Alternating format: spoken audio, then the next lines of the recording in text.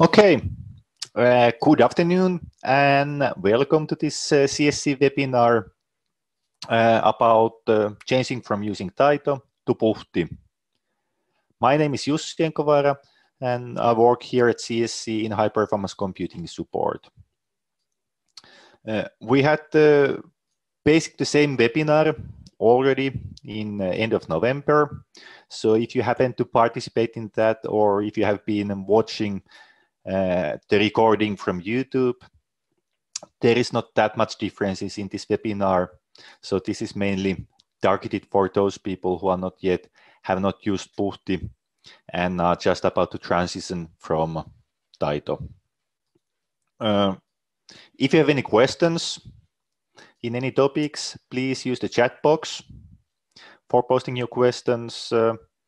I try to answer some of the questions, maybe already during the presentation, and maybe other questions then at the end of the presentation. But if there is anything that you want to know, don't hesitate to use the chat box for asking that.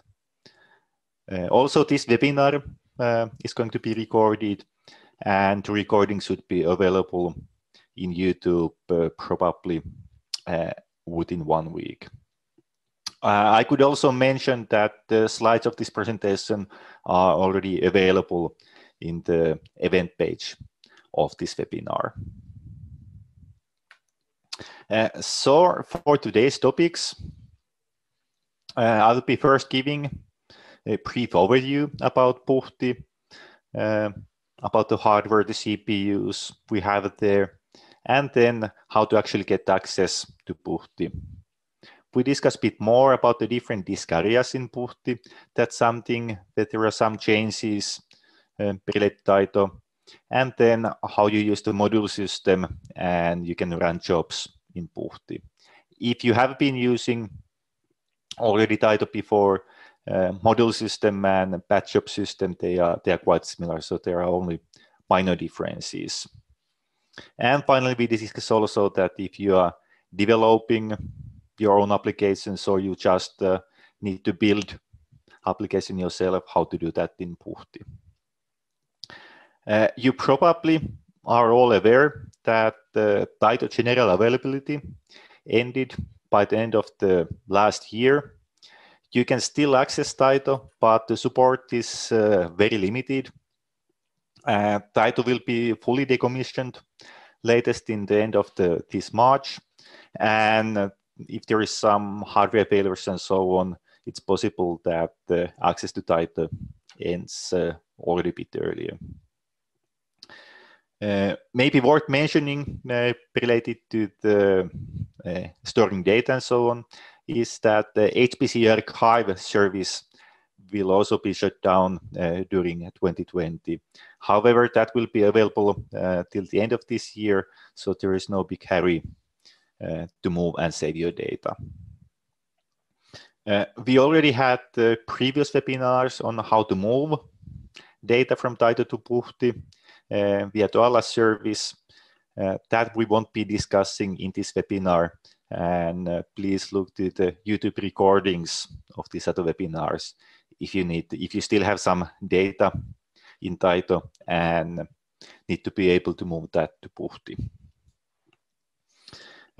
During the presentation, I will also do some demonstrations, show you some of the web pages we have where you can find more information.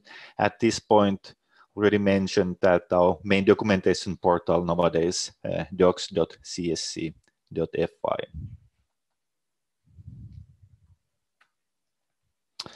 So, our new Puhti computing cluster, 3 different partitions. One of the partitions is only for the Finnish Meteorological Institute, so other customers cannot use that. In total, there are about 1,000 compute nodes in Puhti.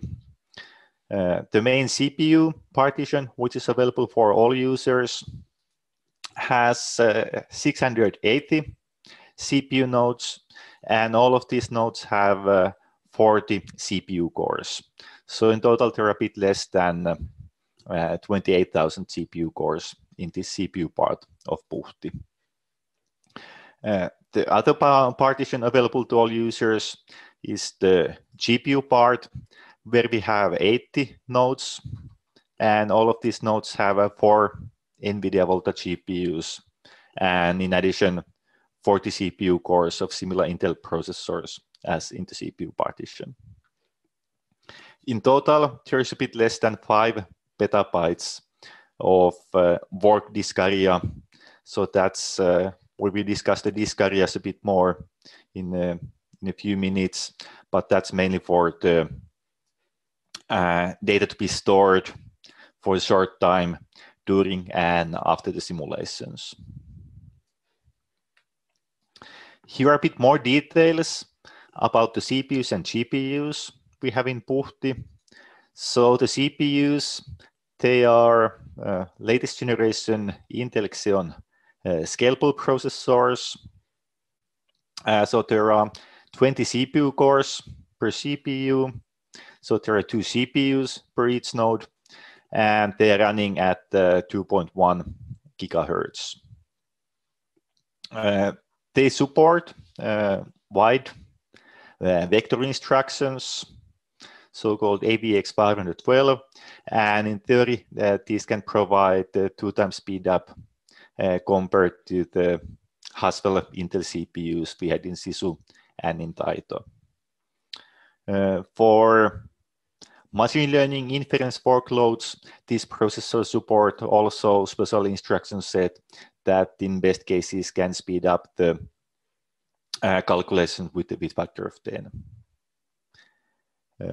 GPUs, they are, as said, they are NVIDIA V100 Voltas, and there are 32 gigabytes of memory per GPU, which is 2 times more than in the previous Pascals in Taito.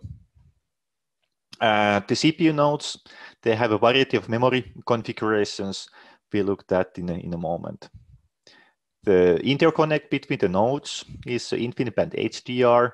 So between the CPU nodes, the bandwidth is 100 gigabytes per second, and in GPU nodes, it's the full 200 gigabytes per second, and this is quite much larger than was available both in Taito and in Sisu.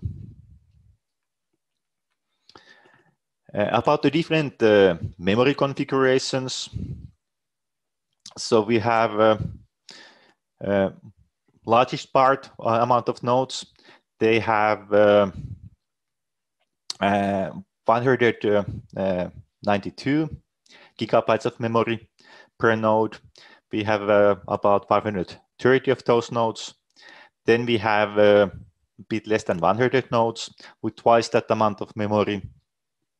And then for jobs that require a large amount of memory, we have a few nodes with 768 gigabytes of memory and few nodes with 1.5 terabytes. Some of the nodes have also large local SSD-like disk, 3.2 terabyte. We'll look a bit later on also how this can be utilized in simulations that benefit from this one. And as said, for the GPU part, there is 32 gigabytes of memory per GPU, so 128 in total.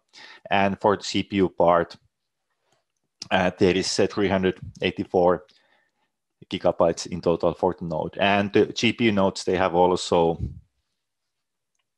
this fast local SSD-like NVMe disk. So getting access to Puhti,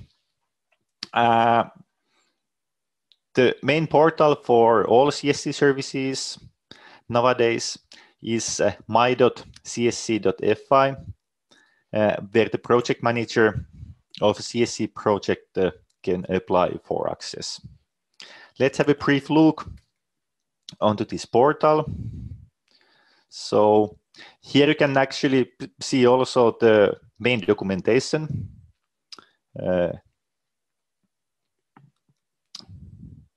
docs.csc.fi.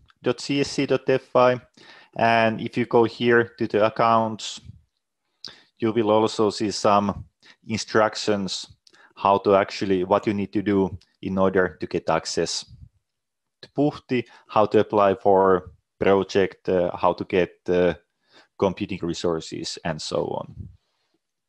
So if you go to my.csc.fi, there is this welcome screen, and I can just click get started here, and I can access either with the Virtu or with Haka login, or if I already have a CSC user account, I can use also that. So from Haka, I can select my organization, which is CSC. I will be prompted for my username and password, and I will be shown the main dashboard. So main dashboard shows the information about my default project, which in this case is HPC support. You can see of the project, who is the project manager, how much billing units there are, how much is remained, and there is also some statistics about the resource usage for this project. If you go to my projects, you can see that I belong to quite a few different projects here. And if I just click, for example, this project, I can see information related to that one. Under my profile, there is some information I can maintain and edit here. And one thing I can here choose is the default billing project.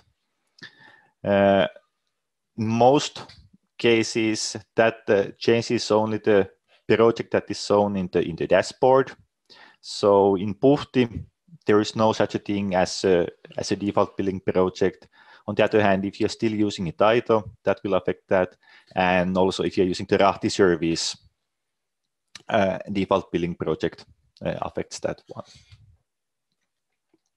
Under the My Projects, it would be also possible to create a new project. So if I click here, I will be asked about the name of the project, short description, and then whether it's an academic project, as would be the case for most of our university customers, or commercial one. And after that, I could proceed. And when the project has been created, the project manager could add new users to the projects. Project doesn't get any services automatically. So in order to get any services, for example, access to Puhti, the project manager needs to apply for a service. Here you can see that in this particular project, there is no Puhti service yet. If I click here, I get a bit sort of description what Puhti is, but as I'm not the project manager, I cannot apply for the access. If I would be a project manager, it would be possible to click here, get access to that. Later on, all the members of the project still need to approve the service, the terms and conditions. So they will get an automatic email when the project manager has been applied for the project.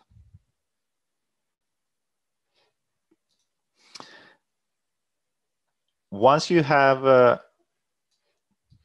obtained the project and access to Puhti, you access with SSH pretty much in similar fashion as you did with Taito.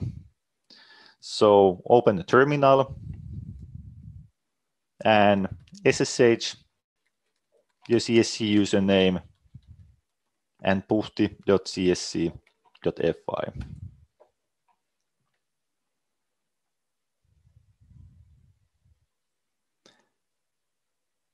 And if everything goes smoothly,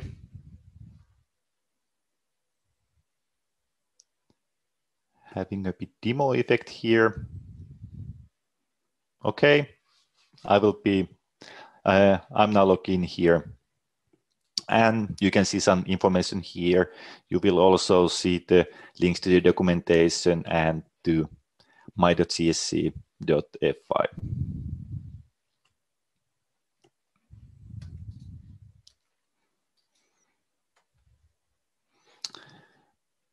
Already mentioned that the storage in Puhti, that's organized a bit differently than in Taito. So all users, when they get the service, they have a home directory, which is the only user-specific directory in Puhti. And it's meant only for a small amount of data. The default quota is only 10 gigabytes, and it's really not meant for storing any large data sets, and so it's more of configuration scripts, things like that. Then there is a project-specific directory, projable, which is meant for sharing, for example, the application codes that all the members of the project are using. And then we have the Scratch, which is a project-specific area for temporary data. So that's very similar to the workdir in Taito, with the difference that workdir in Taito, that was user-specific.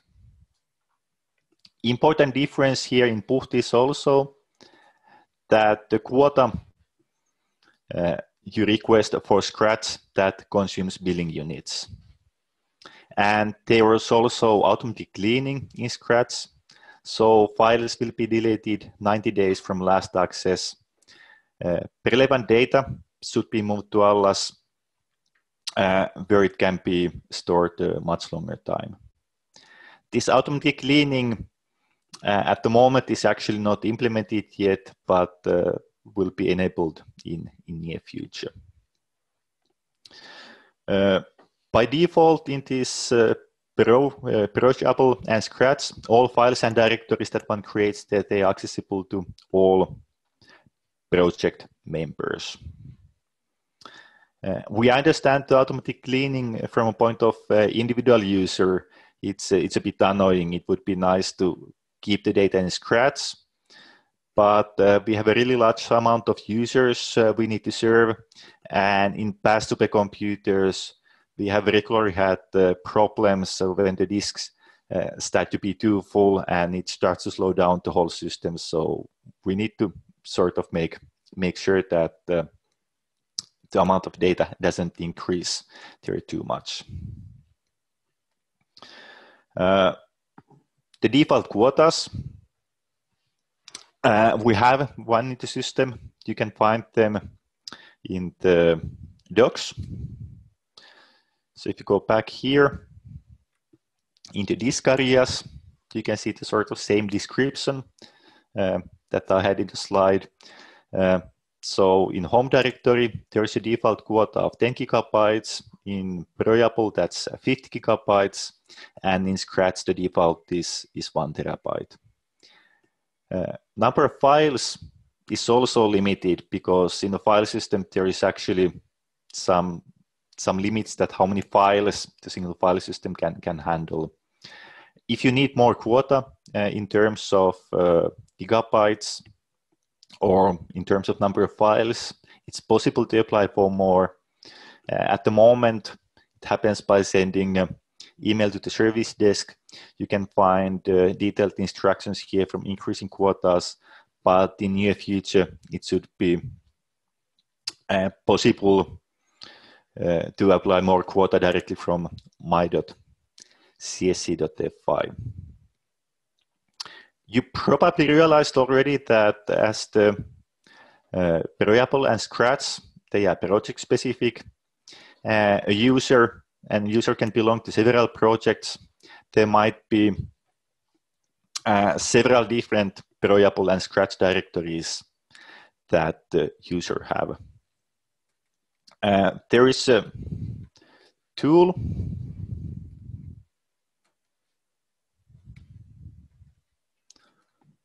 Okay, once again, it seems that I'm having a short delay with my network.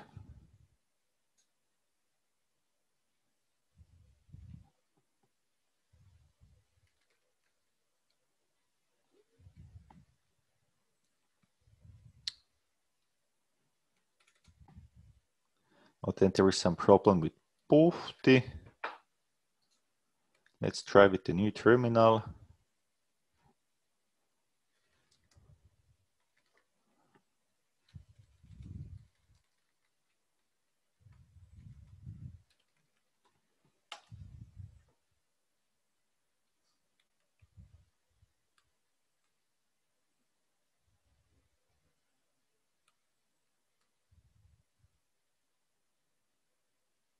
Okay, apparently there is some issue with Puhti. So I guess I can demonstrate just at the moment. But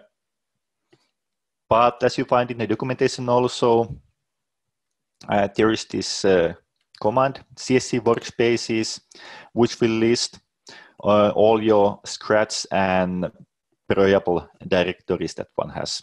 Typically, they have a form where we have the scratch and then the project name. So typically, it's a project underscore some number.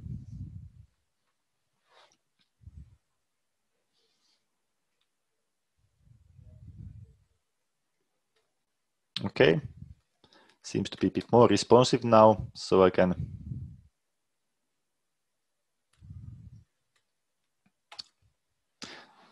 you can see that I have my home directory here with not that much data yet here. So plenty of yet space still remaining. And then I have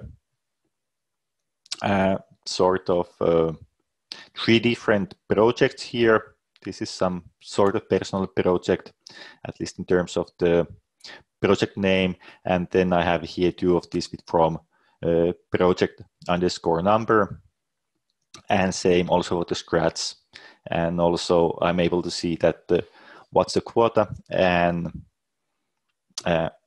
amount of data there is for the whole project there. And you can see that, for example, for this particular project here, it has the quota is increased to 8 terabytes from the default 1 terabyte.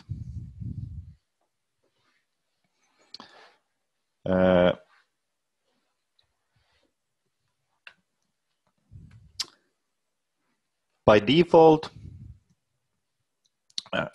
if I go to scratch, so I can, for example, go to this directory here. I guess in most cases, all the project members, they want to share data, but might want to create the new directories of their own. So I could just create here my own directory.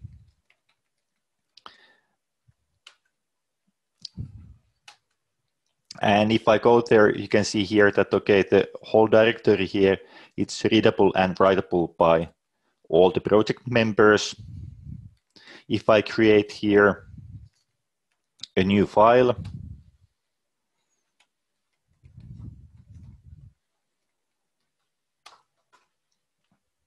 and save that, that's also readable and writable for all the project members.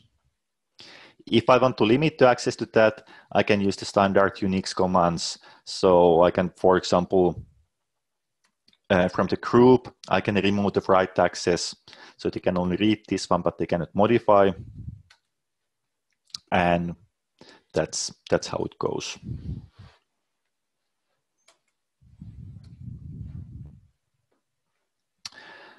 What's a bit annoying if you have lots of projects is that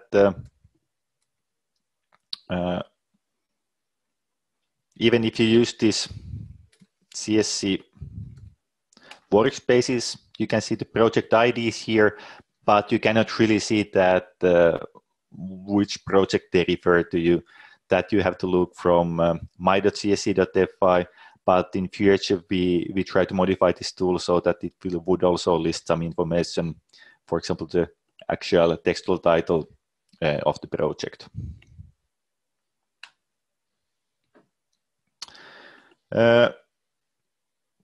If you're using pre-installed applications, there is a module system, which is very similar to the Taito. The software available, that also quite similar to Taito. At the moment, we should have most of the applications that were available in Taito also available in Puhti. In Docs, there is the application where you can see in alphabetical order all the applications we have, or also by the discipline here, so by biosciences, by chemistry, and so on. If you go, for example, click here, Chromax, you'll get a bit more information how to use that in CSC services. For the modules,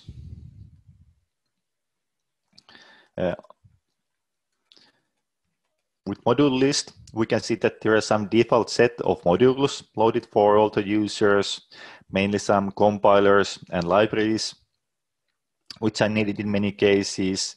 If I here also want to see what are the different available modules, I can use the module avail, shows lots of information.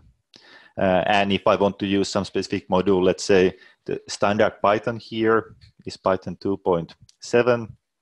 But if I want to use more recent Python, I can load the Python env module. Module list in this case shows now for me that, okay, there is also the Python loaded. And if I execute the Python interpreter, one sees that it's now Python 3.7.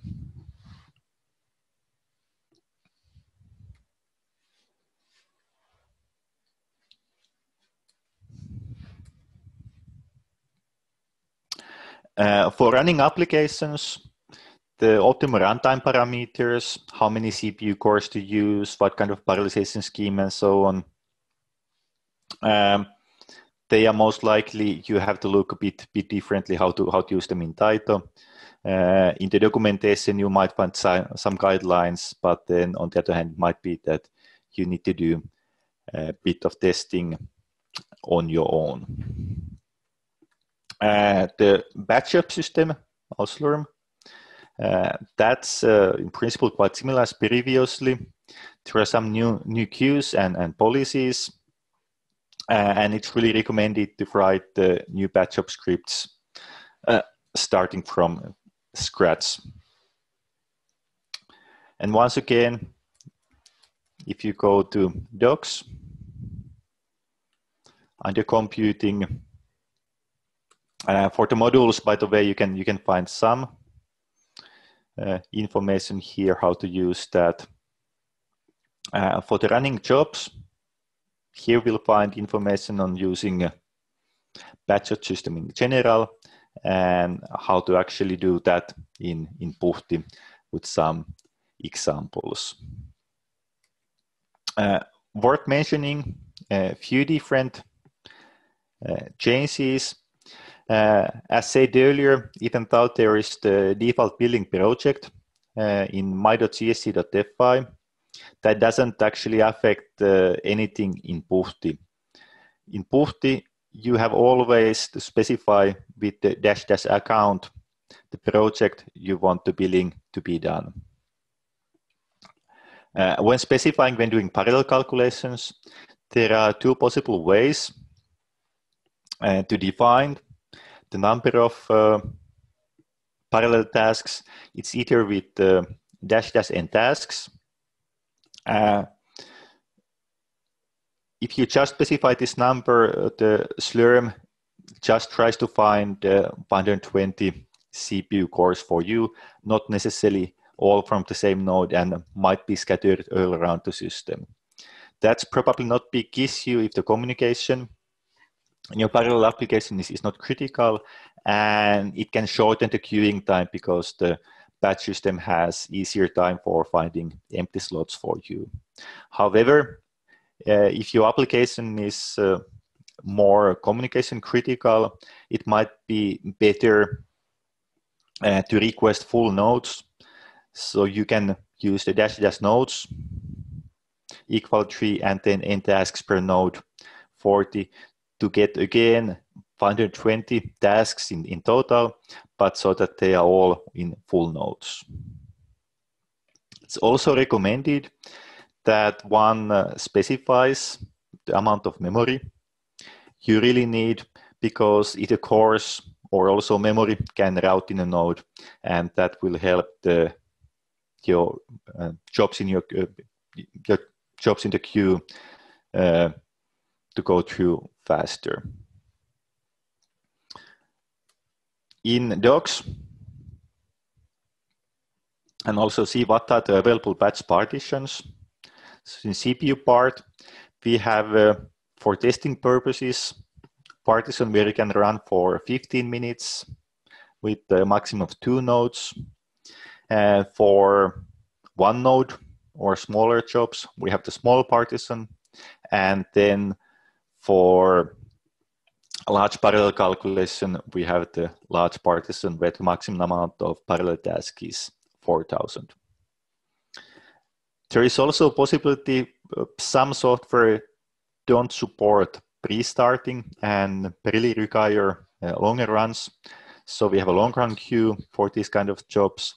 However, only with limited number of nodes preset for that, where one can run for 14 days. And if you really need this memory more than 382 gigabytes, you need to use huge mem, where you can run for 3 days, or huge mem long run where you can run for 7 days. For GPU part, there is also a test partition. We can run for 15 minutes, and then for during jobs, there is just a GPU. For submitting batch jobs, you can see templates and examples here. And best idea when you start is just to copy paste this. There is actually a shortcut here. So by clicking here, you can see that, okay, that was now copied to clipboard. So if I go back to Puhti, create here a job script, I can just paste now the information here. So I can give some name for my job. The account here is something that I said, that's something you need to specify. And when you start, it might be that you don't remember that, okay, what is your project number? So once again, I can take this CSC workspaces here. And even though I'm actually now in the Scratch directory for this project here, I can still run simulations so that they are built from another project just by specifying the corresponding project ID here. So copy paste that here. This is just small test, so I don't need 2 hours of time. I can just request 5 minutes, and this would request 2 gigabytes of memory per CPU core. I can put that there. And for partition, as this is a very small test, I just use the test. I won't be using any modules, and I just use this SRAM launcher, which is recommended here, and I just execute a simple Unix command, SRAM, Unix command hostname here. If I save the file, I can use the sbatch to submit that. Test queue and giving my user ID, I can see that, okay, That's in the queue now. CG means that it was in the sort of completion stage. And we can see that there is a default output here, which I can look. And we see that, okay, there was the host name was executed here, and the output was given here. There is variety of different example batch-up scripts that you can find from our documentation.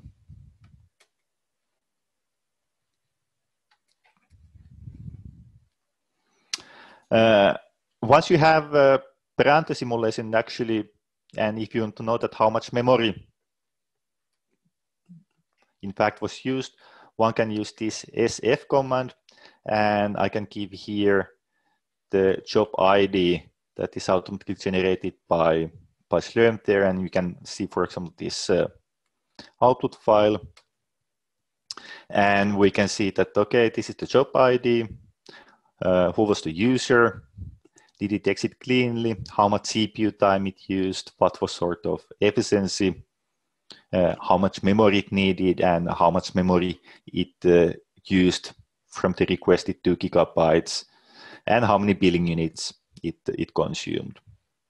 And of course, as this was very simple test case, none of this really makes sense. But when you're doing simulations, it's a good idea to check, especially for the memory, how much memory your simulation utilizes, and then request a sort of proper amount of memory.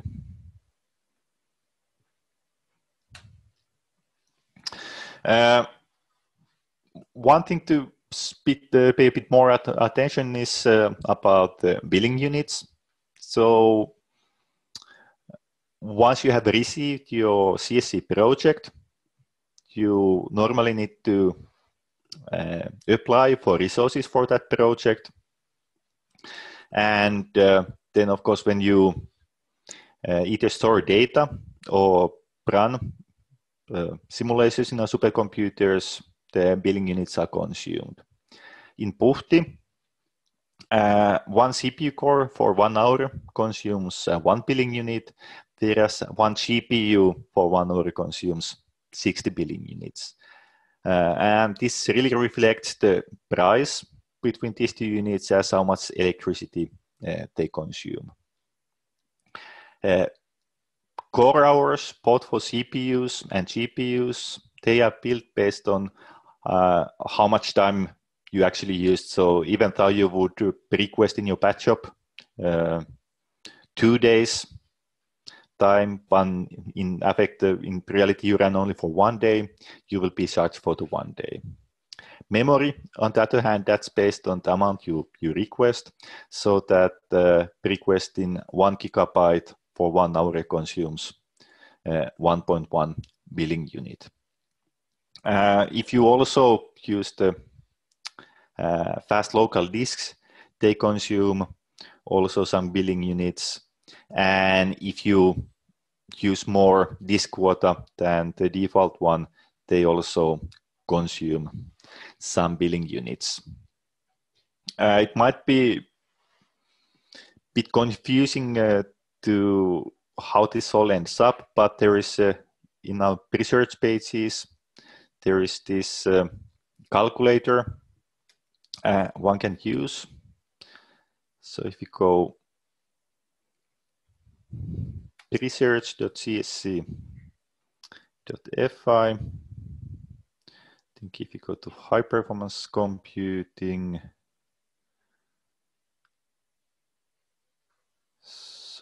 accounts and support, yeah, there is billing and monitoring. You can see that there is a billing unit calculator. I can choose Puhti here. Say that I want to use 100 CPU cores, no GPUs, how much memory in total I need. So if all of these require 2 gigabytes, I would have it 200 gigabytes in total.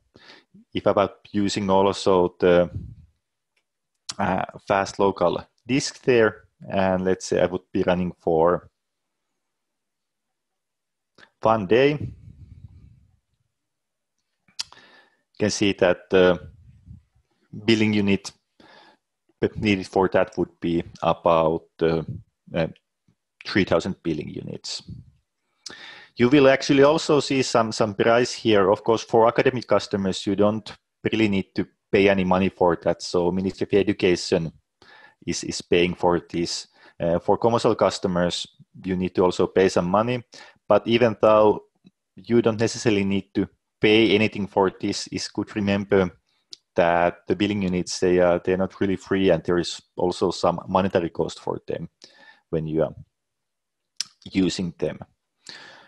One thing to probably pay attention also, if you have a software that can in principle utilize both GPUs or CPUs, is that how efficiently it works on GPUs, whether it makes sense to use them based on the big difference in the cost here.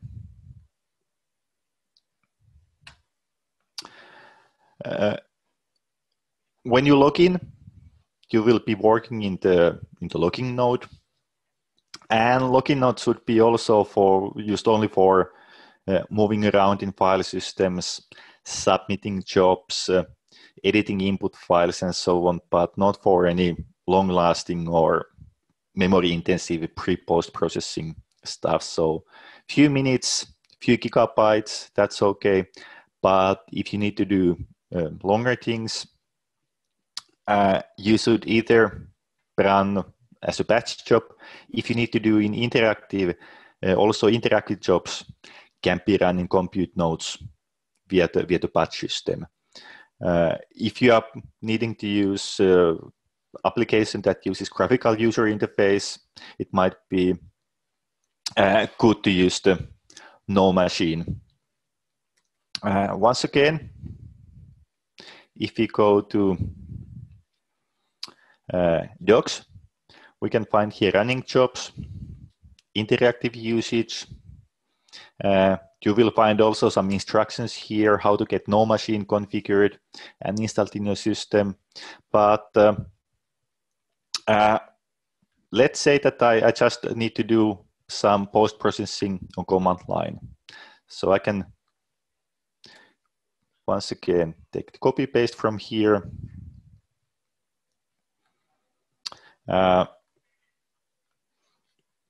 Because you need to be waiting. Okay, actually, I can say that, okay, I just need one single CPU core for 10 minutes, bit of memory. This PT here, that's needed for the interactive usage. And also here, we need to provide the project that is built here. So I can put my project here, partition. I'll be using just a test partition here. And if you request for a longer time or more memory, it might be that you don't get access to immediately. That will go through the batch chips. And so you might want to get the email notifications when this starts.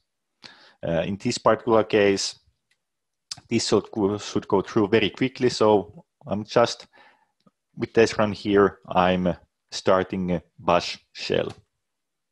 You can see that, okay, it will be queued. And now also in the prompt, you can see that I'm no longer in logging node, I'm in a compute node, and I could do my pre-post processing, which might require a bit more resources from here. And when I'm done, I can just exit, and my interactive session is ended.